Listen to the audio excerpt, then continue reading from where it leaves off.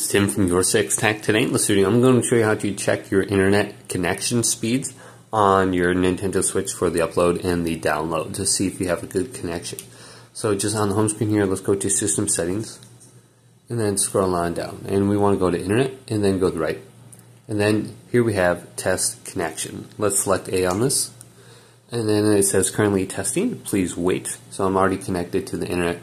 And down at the bottom, it's going to say the download speed and the upload speed. And this may take like 15 to 20 seconds for it to actually calculate the numbers for this. And it could also vary depending on your download speed. So mine is relatively slow, and typically it sends out a small package of information, and you have to go ahead and receive that too. So it can take a while for it to be sent back and uploaded or whatever. But my download speed is 16. And my upload speed is only 6. So you can just come to this section and you can check it out at any point in time.